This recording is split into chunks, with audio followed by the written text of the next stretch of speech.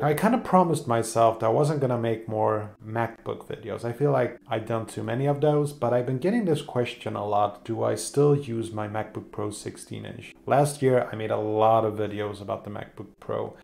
Is the MacBook Pro 16-inch a good computer? How to keep it from overheating? Stuff like that. And now the big question is, do I still use it? And the simple answer is yes, I still use my MacBook Pro 16-inch. I still use it as my mainly driver. I don't use any other computer. I use this for pretty much everything except for my work as a consultant, and then I actually have a PC laptop. So what do I do on this computer? It's mostly browsing the web, writing. I do a lot of writing. I write like a journal, and I do editing of videos. I have some other channels, also some Swedish channels, and I do all my editing on this MacBook Pro 16-inch. Now, if you're wondering why I haven't switched to the MacBook Pro or the MacBook Air with the M1 chip, it's because I really like the 16-inch screen that you get here. And if they release a MacBook Pro 16-inch with an M1 chip, I might consider upgrading. But honestly, I think this is just fine, except I wish it had an SD card reader, you know? And I keep hearing these rumors that they're thinking about putting it back. Like, if they release a MacBook Pro 16-inch with an SD card reader, I would just order it immediately. Seriously, it's desperately needed. Apple, if you're listening.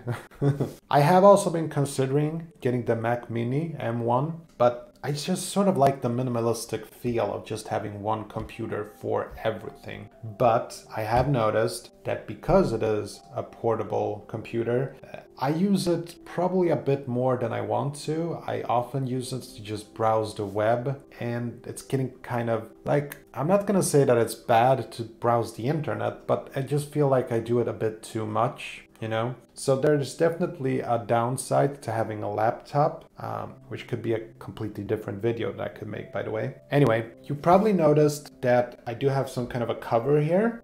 This is a transparent cover that I use. It's transparent, it's just plastic. It's both on the top and on the bottom. And the reason why I use it is because it does get very hot sometimes, especially in the summer. When I have it on my lap, even the best tips that I could use from my how to keep your MacBook from overheating video tips, I still find that gets a bit hot on your lap. So I use this plastic cover and it actually helps, you know. So that's only when I'm basically editing videos. When I'm watching YouTube videos or just browsing the web, not a problem. It's just when I'm editing 4K videos, this thing gets very hot. But if you have a MacBook or a MacBook Pro 16-inch, you probably know what I'm talking about. Now, I think it still performs exceptionally well. I think it's still a very good purchase. But I mean, at this point, I would probably recommend that people wait for the 16-inch. And I do want to say that this thing is not very portable because it is quite big, it is quite hefty, it is heavy, you know, but the screen is just so nice. A 16-inch screen is just beautiful. It's going to be really interesting to see if the MacBook Pro gets released with a 14-inch screen. That could be very interesting to see, actually. Maybe it will be enough, I don't know. But it's nice to have a big screen on a laptop. Now, if I was traveling a lot, then I would probably get a 13-inch screen because the 13-inch form factor is just perfect, you know? I don't know, I sometimes have this MacBook with me when I'm traveling, but it's not a lot, especially during these times, you know?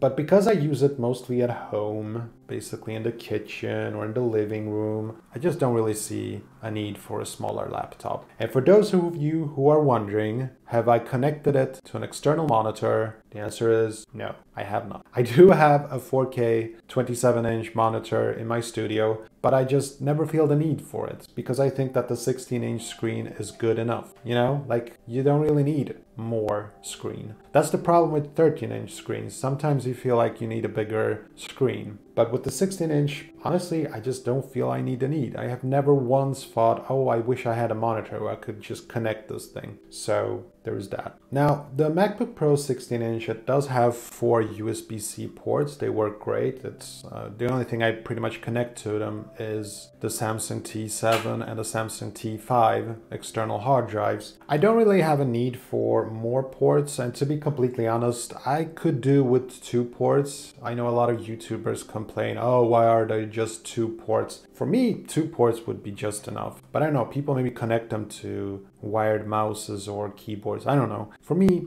I don't really need it, but I really do miss that SD card reader. That's a big one. And I still haven't gotten used to the touch bar. I still think it's horrible to use. I basically turned off most of it. You can customize the touch bar, and so I just don't like it, you know. It's not for everyone. But I do have friends who actually love the touch bar. So this is pretty much a personal preference kind of thing. Something that I constantly keep reminding myself is this thing that I've said before, that computers are just tools, and what you use them for, that's the most important thing. So if I really think about it, would a much faster MacBook Pro 16-inch be a good upgrade for me? At this point, I'm just gonna really say no. I've simplified my editing process. I don't shoot in 4K anymore. I shoot in 1080p, and it's not because the MacBook Pro 16-inch can't handle it. It handles it very fine. It's just that 1080p is good enough, I think. It looks good on YouTube. It looks good on a TV. And 4K, I wouldn't say it's overkill, but it's just not very necessary, you know? And so if I was to upgrade to a MacBook Pro 16-inch with an M1 chip, this thing would be much faster, and maybe I could upgrade the storage. The storage was sort of a downside also because it was just 512 gigs that I got. But honestly, because I've changed my workflow so much recently, I don't really need it, you know? So I basically learned to utilize this computer to the best of its abilities. You know, it's not for editing Hollywood movies like The Avengers. This is for editing simple vlogs. And for that purpose, it works brilliantly, still to this day. And it works better than ever because I have basically adjusted myself to its limitations and to its strengths, and it works just great. It's funny to me that really the only reason I would upgrade the MacBook Pro 16-inch would be the SD card reader. That would be it. That would be